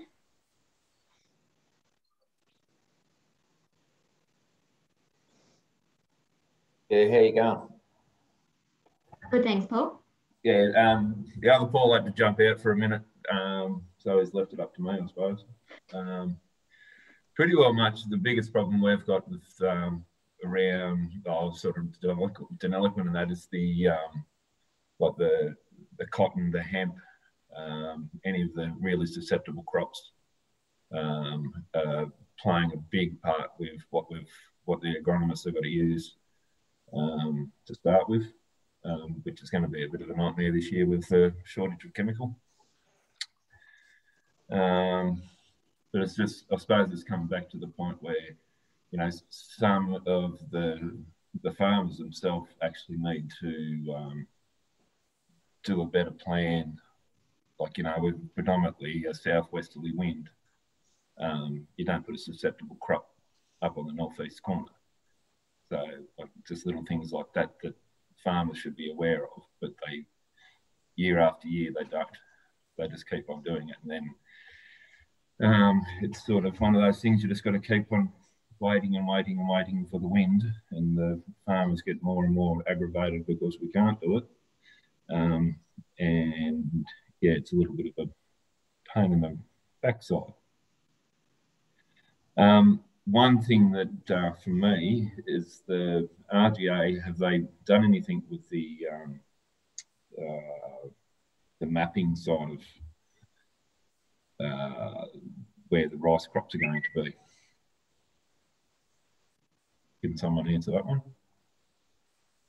That'd be SunRice. It wouldn't be RGA, but that'd be Mark or Anna. Might be able to add some comment. So I guess just on that point, so there is a SATA map, but the last I heard, it is getting a big uptake either. So I think it was something like only 40% of cotton crops are put on it. So it's very challenging, but yeah, certainly a pertinent point. Yeah, it is, Paul, and we actually don't know where individual paddocks are until seed is ordered. But as soon as that seed, so growers to order seed have to actually put it into a paddock within the GIS. You know, we like to think that's relatively accurate. We do check it later on the season using imagery, but yeah. So until the seed orders are in, we don't know which paddock is in. But once the seed orders are in, which in this case opens up early September, we have it then, and we can certainly supply you with a shape file or something with that if that's. Yeah, that'd be great, Mark. Just one thing I know around sort of this area in like Denny, that obviously there is a fair few seed crops. It would be lovely to know that which are seed crops and what variety they are, you know, and flags to be out sort of, and I've been belting my head against a brick wall for years, that 1st of October that the flags are out ready to go. So at least we know, especially with the later varieties now, well, we don't know if we're flying over because they've still got sheep in the paddock before they actually, which makes it very, and then because we get the phone call from the farmer abusing the absolute crap out of us because we're flying over a seed block. So like, you know, if these seed growers are fair income, they should be organised before the 1st of October, ready to go, and they should know what paddocks they're doing. Yep, excellent, good feedback, and we'll get onto that as soon as we can. And good to hear that you actually do take notice of flags, because growers sort of feel they're a bit outdated and it's just a thing of the past. But yeah, obviously you're still taking notice of them. Well, the other thing, Mark, is they've got to take the flags down from last year. Yeah, fair point. Fair point. So everyone's listening to that who did have seed growers last year, just I will be in touch with seed growers fairly regularly, but yeah, do let them know that. Yeah, because like every year that I've done it, is that the seed growers can't pick up their flags until they pick up the seed. Yeah, yeah. Charleton, can I make a point in regard to issues there with drift? Yep. My understanding is that although the Saturn eugenic combinations are not yet on the label, I would understand that they are still, it is still legal for those mixtures to be applied, and they enable you to deliver those treatments through Bickley Boom without the inherent drift risk associated with MCPA or Basagran M60, and much easier from a grower's perspective in terms of water management. So a little bit more emphasis on thinking ahead there would enable the aerial operators to stick to Bickley Boom applications and much less risk of drift hazards from the other products. Greg, is that a correct interpretation of the laws in relation to labels, that you can do a mixture of eugenic and Saturn under the current situation? Yeah, thanks, Malcolm. I had not thought that through deeply before the meeting. I just need to go and see what the state control abuse legislation says and report back. And I'll do that via Boyle, Charleton, or the team, if that's okay. I think it's okay, but I'll just go away and confirm that and report back. Yeah, my interpretation was that you're not permitted to promote it if it's not on your label, but the mixing of products, provided they stay within the label guidelines, is permitted. But I haven't read any legislation for about 20 years, so perhaps I'm not the person to make the call. All right, thanks everybody. Just quickly, David Troldhal, would you like to jump in and update everybody about the resources that are available? And then we'll hand over to Grower Services team of Mark and Anna. Yep, no worries. So very quickly, to keep you on time, Brian's mentioned the rice variety guides. We will try and have a hard copy of those all in one booklet. Certainly in the next, before the end of September. The rice growing guide has been redone, and thanks to all those who were involved in that. So it's just been updated. We hadn't done one since 2018, I believe. So that's just going through the designer at the moment. So we'll be printed hopefully around about the same time.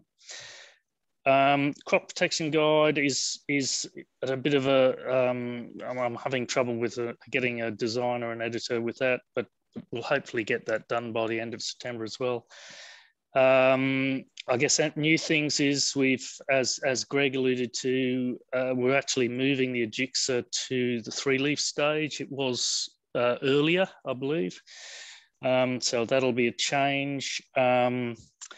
We have permits for fall armyworm and locusts in there.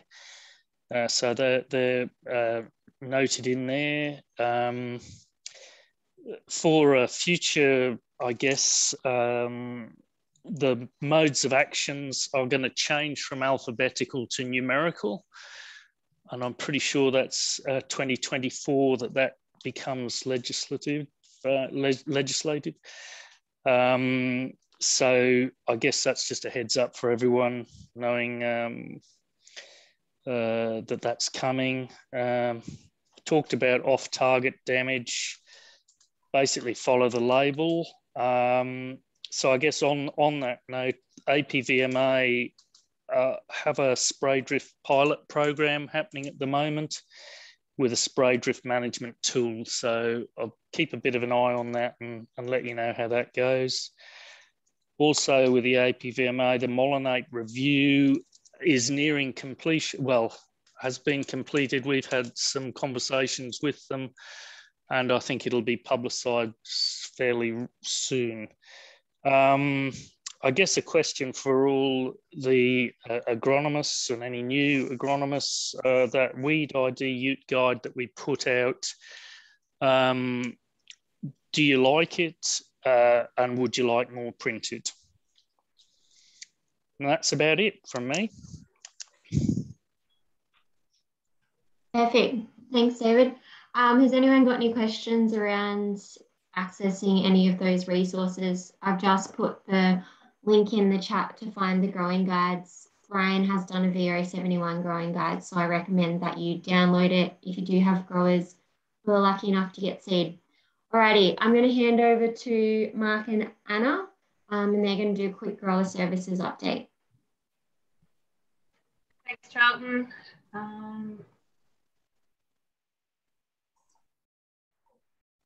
Can see the screen there.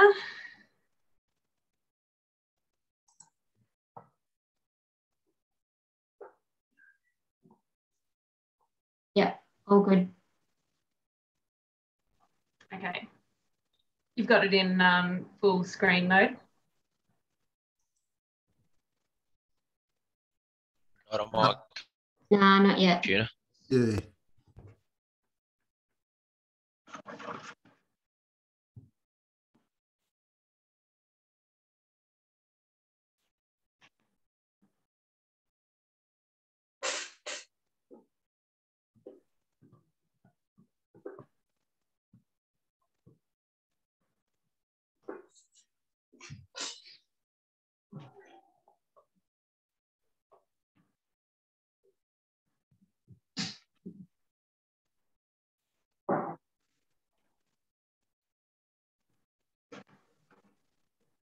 Sorry about this. Yeah, no, it's still not full screen, but I think it'll be right, Anna. I think we can all see it. Yeah, righto. Okay, we'll roll with this. Firstly, I just wanted to congratulate those who got fantastic results last year in the most challenging of seasons. I mean, there were a good number of roses amongst the thorns in a season that, want to put behind themselves. Plenty to learn and take into this season, though, particularly on how important it is following the key steps to get the best results. And both Rice Extension, Mark and I have been really encouraged by the amount of one-on-one interactions we've been having with the agronomists across the valley. And we look forward to building on those connections throughout this season ahead. I guess our role, Mark's and I, today is to update you on the latest communications that have been coming out of SunRice, to give you all the relevant information where we can. And please, if you want any more details on anything we discussed today, please don't hesitate to get in touch with us. We're aiming to provide you, the agronomists, with the most up-to-date information at the same time as the growers, so you're armed with the most relevant resources at the times when you're talking to them. So as you'll be aware, this week we announced fixed price tonnage contracts for Rizik and VO71 at $400 a tonne. Contracting today, open today for critical year growers, which this season are the C20 growers. Critical year growers get priority access to contracts and seed orders for 2 years post their critical year. So last year it was C19 and C20 growers. This year it's just the C20 growers. And next year we'll just roll back to being everyone on the same level playing field and access at the same time, as the 2 years will have expired for the C20 growers. And this Friday, all growers will have access to these fixed tonnage contracts that are open at the moment. There is a tonnage limit set for these contracts, and once that volume is reached at any stage, the contracts will be closed. And then at that point, the pool will be available at a later date in September. These fixed tonnages, fixed contracts are tonnage based, obviously not hectare based, and there's only like a tolerance of 12 tonnes or 5%, whichever's the lesser on those contracts. The varieties and the premiums for the pool were also announced this week, and yeah, I expect that to be open in about the second week of September. Notably, Sherpa has been omitted from the variety mix for this season at this stage. VO71 has been pitched as the cold-tolerant replacement variety, as it has greater market acceptance than Sherpa. I mean, one of VO71's strengths is that it can be commingled with Rizique and Viand at the depot, creating more options there, and single variety sheds, which are more efficient. So at this stage, the range of varieties offered in the pool reflect the highest returning markets and the best options for maximising pool returns that the company believes they can get. I've also fielded a few inquiries from growers regarding what options they have for planting rice on their Sherpa stubbles from last season. And the best advice we can give at this stage is make sure that you get a really hot burn and good cultivation on those paddocks if you're aerial sowing, and just try and bury any of those remaining seeds as deep as possible if there are any survivors. So just do everything as possible to reduce the risk. They can grow a medium grain variety, so Rizique, VO71 or Viand with no penalty. Or they could choose to grow Opus, but the risk is exceeding the tolerance level of a medium grain contaminant and getting downgraded or discounted down to the medium grain price on that Opus crop. You'll also note Opus is back in the mix for the pool in a small volume this season. The delivery point for Opus and Koshi will both be Denny, so keep that in mind if you've got growers on the far western or eastern edges of the valley that are considering growing those varieties. So Denny will be their delivery point, whereas the medium grains can go Moolameen, Burraboy, Denny and Finley at this stage, most likely. Seed is expected to be available from AGS in late September, and for medium grains to be priced around $630, $650 a tonne, depending on collection point. I guess just on the market front, there's lots of opportunities presenting in the international markets at the moment. California had about a 15% reduction in average plantings this year due to low water availability. And our medium grain markets have also been performing really well internationally. Short grains, however, have been significantly impacted by COVID, with reduced demand from food service industry. So from a SunRice point of view too, with non-supply in 2019 and 2020, due to the drought, we did lose some ground in those areas, but demand may pick up domestically in the food services area as we get through the pandemic, hopefully. Currency is also the big unknown, and who knows where it'll be in 18 months' time when we start, marketing and selling this crop we're planting. But if the dollar hovers around 72 cents rather than 82 cents, it'll be much more favourable and could be the difference in $100 to $150 a tonne in paddy price. Shipping has also been a huge challenge internationally. So the supply and availability of containers in key ports around the world has meant container freight has gone from about $500 a container to $5,000 a container. Worldwide shipping is also dealing with the backlog from the Suez Canal traffic jam earlier in the year. And domestically though, our market remains pretty strong. About 400,000 tonnes gets consumed, of finished product gets consumed in there every year, so of which SunRice has about a 50-60% or is a 50, 60% player in. So plenty of options in the near future.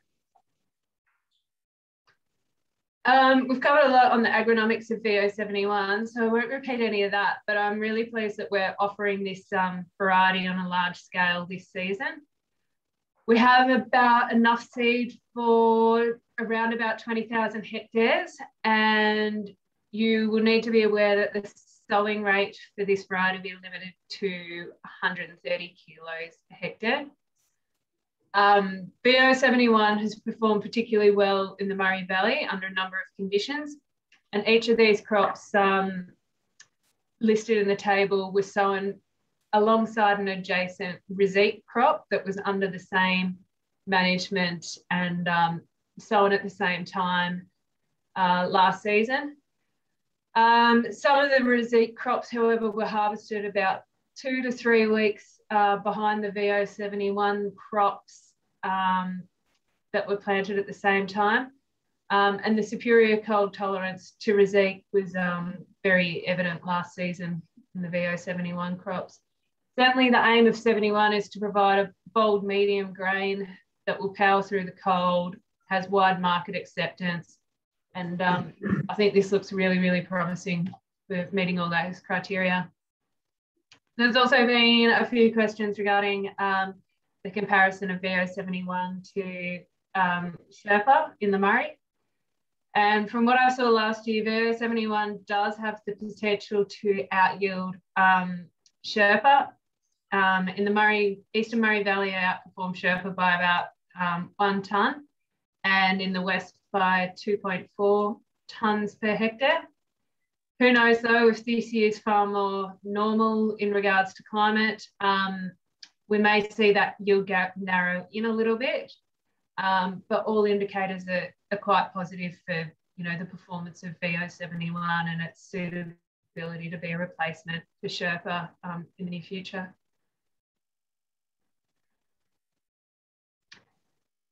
Again, the ever popular Grow Rice input funding facility is available for all growers. So it's currently open at the moment for water inputs for rice crops, and then post-crop establishment and post-crop inspection, it's available for all other crop inputs for growers. C20 growers have access to $2,000 a hectare as they're the critical year growers, and all other growers have access to $1,500 a hectare for crop inputs. Worth noting too, the vendors paid on invoicing of accounts. So the accounts aren't carried forward on the book for the duration of the season. And invoices are generally paid within 3 days directly back to the vendor or to the grower to pay the vendor. Yeah, so it's been quite an efficient and good system that's, yeah, thankfully back in this year. Anna, there's a comment on the chat that says it's around VO71 replacing Sherpa. It says growers need a later sowing option. I feel it's unreasonable on growers to get all their rice sown over a 3-week period. It would cap growers out at 600 to 700 acres, in my opinion. Growers don't like VN. We really need Sherpa. Any comments or to add to that? Yeah, I understand, Adam. Look, at this stage, though, the best the best range or mix in varieties that the board's decided to announce is omitting Sherpa from that mix. So, yeah, it does really only leave VN as the late sowing option, despite its issues with cold. Sherpa, though, I guess really only extends the rosette window by, or the VO71 window by a week. Yeah, whereas VN will extend that window by 3 weeks. So, yeah, that's probably the best. Yeah, can I just add to that? And you're right, and Brian might want to jump in. There is only a 5-day sort of increase in the sowing window. I know it's a popular late sowing variety. Late Rosique didn't perform well last year either. And the early Rosique Sherpa didn't perform well either. So, you know, the late crops just didn't perform full stop last year.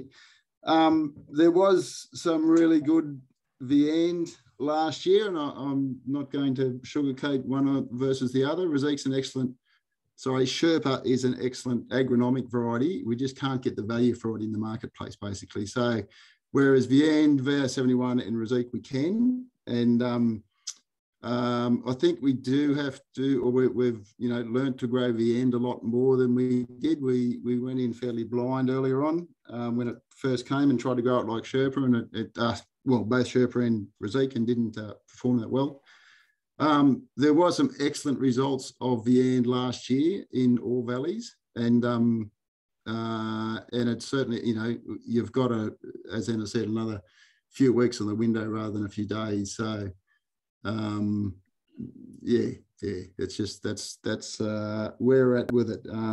Sherpa's a bit of a moving feast, and continues to be, and unfortunately we'll potentially have this discussion again. I think, Mark, if I just add a couple of comments, I think I totally agree. I think the opportunities there to use different sowing methods to try and spread the windows a bit, particularly, sowing earlier if you can drill sow and then use the aerial sowing for later. And I think Viand does have a role. I think you really should target a yield of like 10 to 11 tonne. You don't want to overdo it and be targeting the sort of yield you'd get out of Rosique and or Sherpa, because you'll probably come unstuck.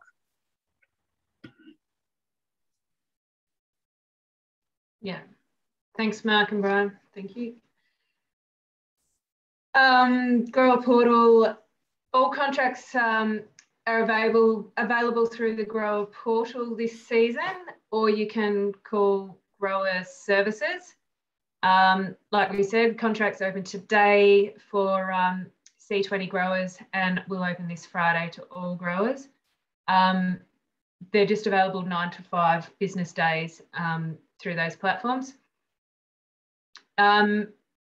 We'll mention too, Map Rice is where we'll be collecting all critical seasonal notes and dates for predictive analysis again this year. And yes, it may not be the most attractive platform to use, but it's where information is best stored so that we can provide back to you, you and the growers, evidence-based predictions that will help you make proactive decisions around crop management. So again, yeah, we will be using that platform. Just to make a note though, to make sure paddocks are mapped correctly in the GIS or the Map Rice prior to ordering seed, it makes the whole process much, much easier if paddocks are correctly mapped. And agronomists can have access to Map Rice to their growers' accounts by getting the grower to simply log in and select the farms that they wish to give you access to. And if anyone needs any help with that, just feel free to reach out to Mike or I.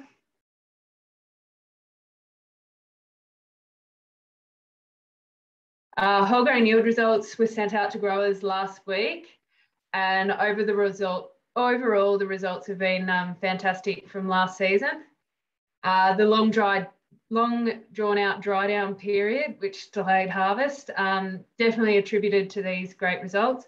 Of particular note, the Koshikari results are outstanding. Not often do you see an average of 72%, but a high of 73.5 is pretty exceptional. And the medium grain results have been also really pleasing, which will just create greater efficiencies through the mill and additional tonnages of finished product to market versus budget. So that's been an overall good result. Paddy Vision as well is a new process in place for providing real-time feedback on whole grain yield results. So it was trialled at AGS last season. It was developed by Mark Talbot, who works at SunRice and has got a very, very good background in all of this grain quality stuff. So what it basically is the ability for whole grain results to be made available at the sample stand. Last year it was trialled over 14,000 loads, which were analysed at the sample stand.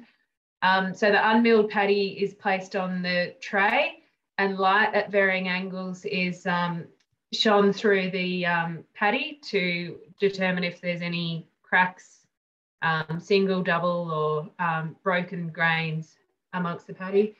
And then it's run through a model to provide a whole grain yield analysis result.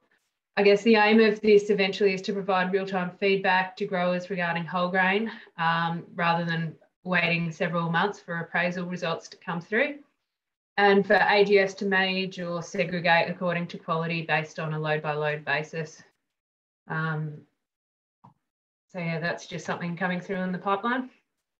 I guess just to finish, please feel free to reach out to Mark and I or Rice Extension if anyone wants any further information regarding anything we've touched on today.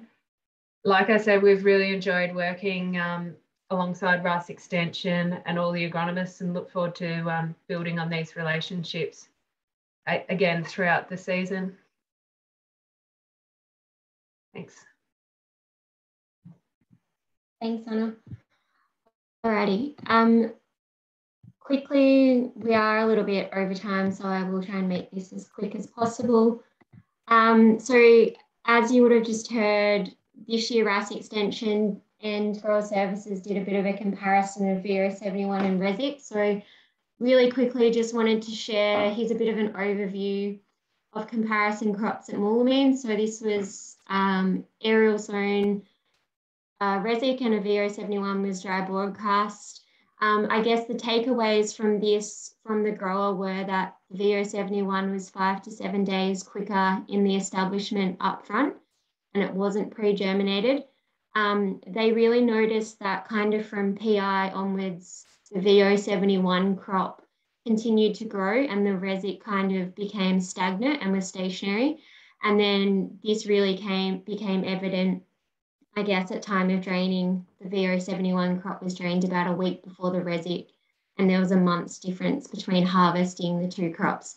So overall, I just wanted to provide a bit of a snapshot. You know, this is a very traditional aerial sown crop and management, but it worked really well for this grower.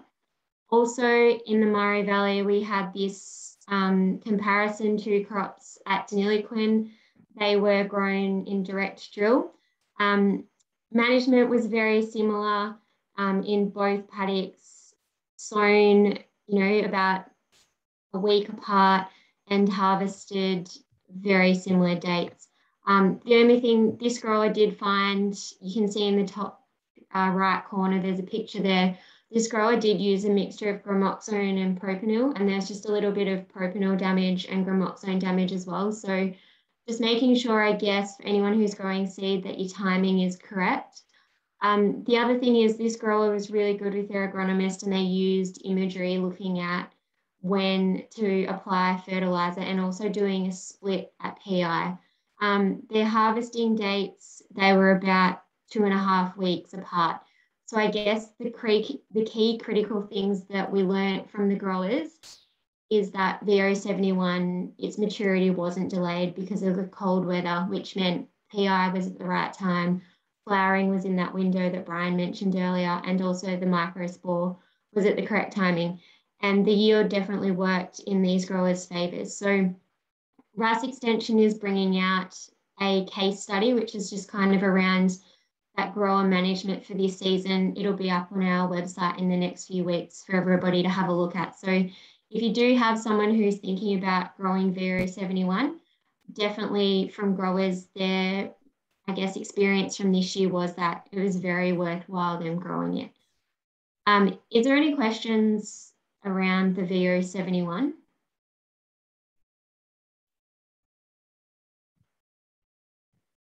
Alrighty, I'll just hand over to Troy. He's just going to chat quickly about water use in the MIL footprint. Yeah, thanks, Charlie. So obviously last season, water use in the Murray Valley was very high.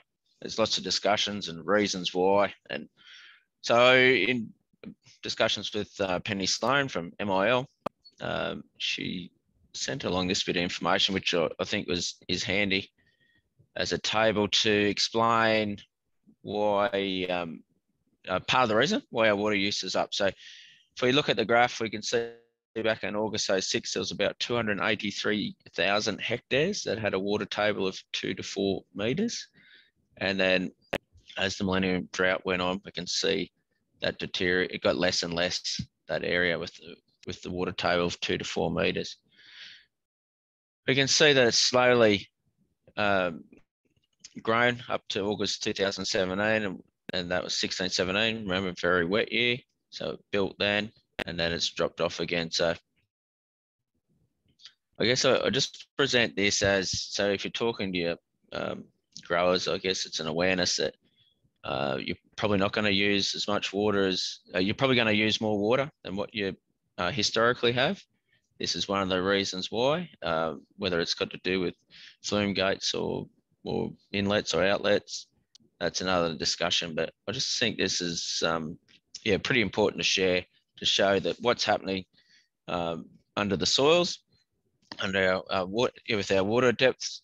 So it is having an impact. So when you're doing your budgets, water budgets, I think you need to take into account what's happening below us. So, and the other thing, so water use from MIL this year was 14.9 megalitres per hectare average. So that was derived by getting a shapefile from SunRice Grower Services with all the paddock sown and overlaying it onto the MIL map, and that's how it's derived. So I think it's an important figure as well. Just once again, if you're talking to your clients, to have a realistic